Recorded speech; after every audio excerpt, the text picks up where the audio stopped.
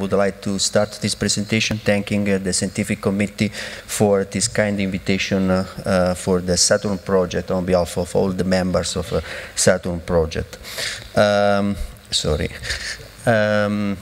I am the coordinator of this Italian project together with Nicola Longo and Alchiede Simonato, and this is a multi-center retrospective national study including data coming from 16 referral Italian centers, and we included in this databases all the patients who underwent partial or radical nephrectomy for localized or advanced RCC in the period between 1995 and 2007.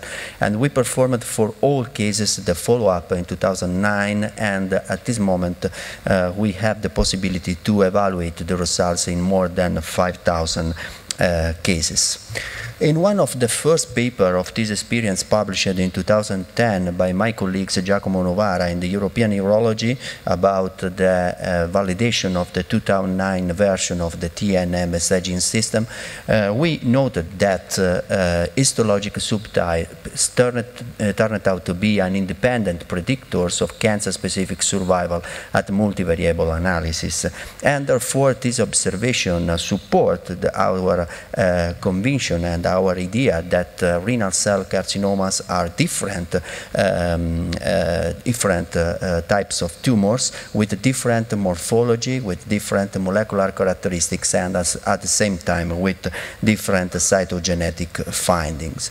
And this concept is always present and is considered also when we look at the different response of these tumor histotypes for medical therapy. And usually the most important guidelines like NCCN consider papillary RCC in the big folder of the no clear cell histology. But we must pay attention when we put together all the different tumor histotypes in the no clear cell folders, because as you can see in this slide, we have chromophobe RCC, papillary RCC, but also unclassified and Bellini tumor with a prognosis significantly worse in comparison with papillary and chromophobe histological subtypes.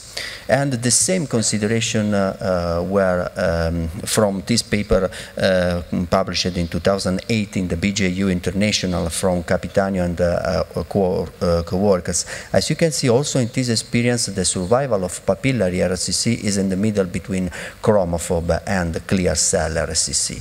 And again, when we look at the most important paper published in the literature in this field, we can observe that the percentages of the 5-year cancer-specific survival is in the middle between the worst prognosis represented by clear cell RCC and the best prognosis represented by chromophobe. But I ask you to pay attention to these differences in the 5-year cancer-specific survival between these two studies, one coming from Mayo Clinic after slight revision process, and another one that is a multi-institutional study from European centers in which we observed a 5-year cancer-specific survival significantly lower, but without slight revision of the cases. And this is an important message, because in these little studies published by myself in 2006, we demonstrated that for papillary RCC, the originally assigned cases, the cancer-specific survival is different in comparison with the cases assigned as papillary RCC after slight revision. And this is very important above all when we considered in the retrospective analysis cases observed treated before 1997. And for this reason, we started with this study with SATURN project, including cases observed treated from 1997. And this is the publication in the BJU Urology about the prognostic factors in papillary RCC. Our task was to evaluate the prognostic factors in 577 cases observed in this multi-institutional experience. As you can see, looking at the characteristic of patient, we have a mean age of 62 years.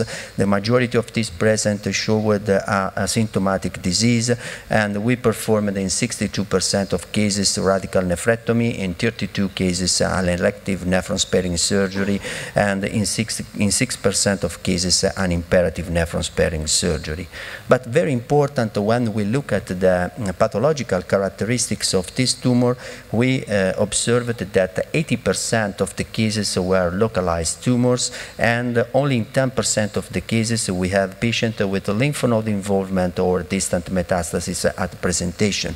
And very important is that 30% of cases were grade 3 or 4 according to Fuhrman classification, and this patient can be considered as a type 2 according to the classification of the Lount and Ebel.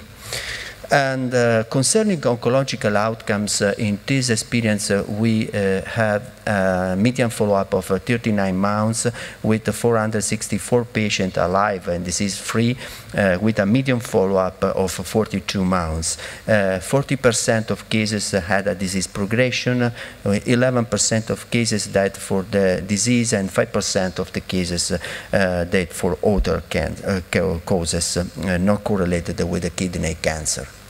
Looking at the recurrence-free survival, we observed a 5-year recurrence-free survival of 85.5% of the cases, and the 10 years recurrence-free survival was 73% of the cases.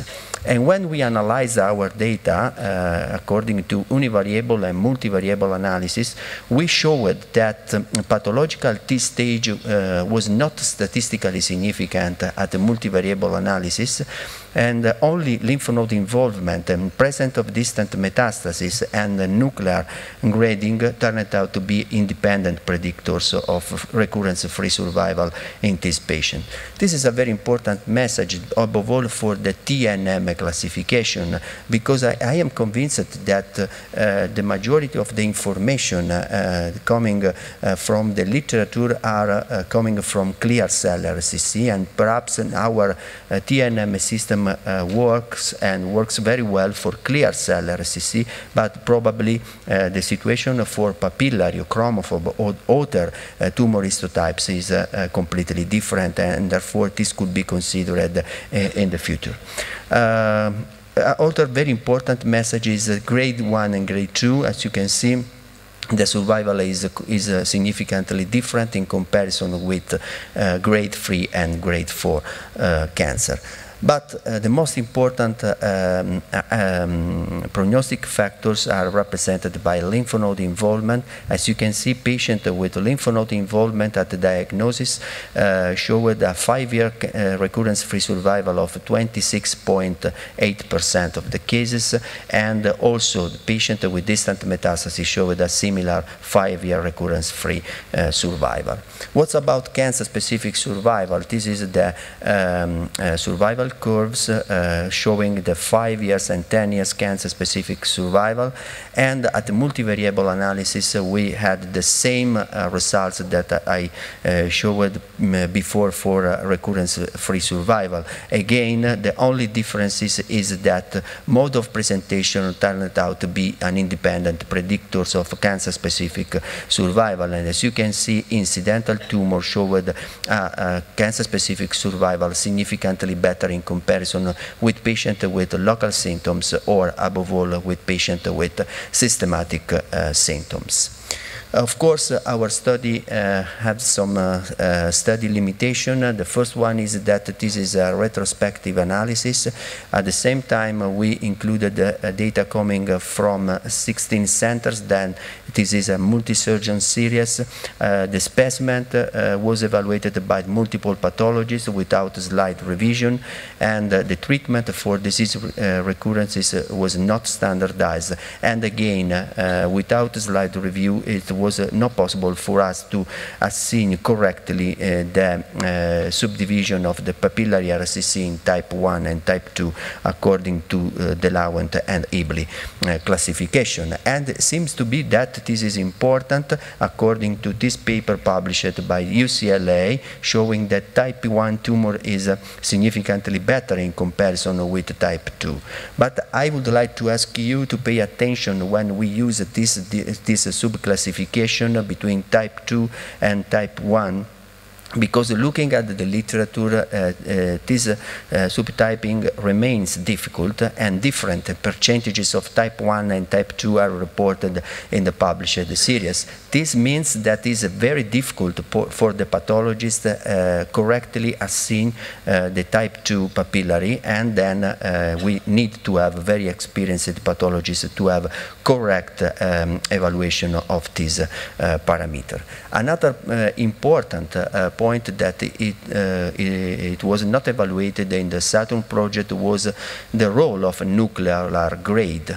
In this publication, some pathologists support the use of the nuclear grading instead of the Fuhrman grade for papillary RCC. And in this more recent paper coming from the UCLA, Clayt and co-workers showed that nuclear grading seems to be more predictive in comparison with the nuclear grading, as you can see looking at the different values of the concordance index. Another parameter that it was not evaluated because was available only in a small percentages of our cases was coagulative necrosis. As you can see in the experience of the Mayo Clinic, coagulative necrosis for papillary RCC is not important.